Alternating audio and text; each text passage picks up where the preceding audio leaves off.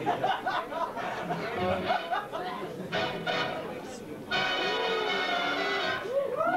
just two little girls from Little Rock.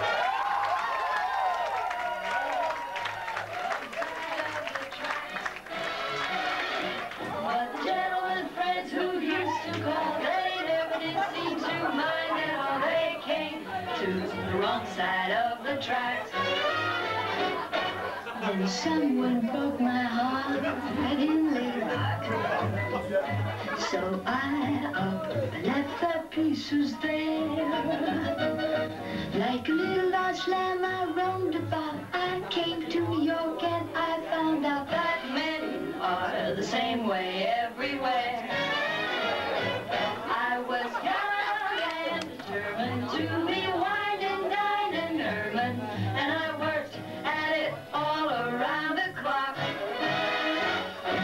Now one of these days in my fancy clothes, I'm going back home and punch the nose of the one who broke my heart. The one who broke my heart. The one who broke my heart in Little Rock. Little Rock, Little Rock. Little Rock. I'm just a little girl from Little Rock. A horse used to be my closest pal.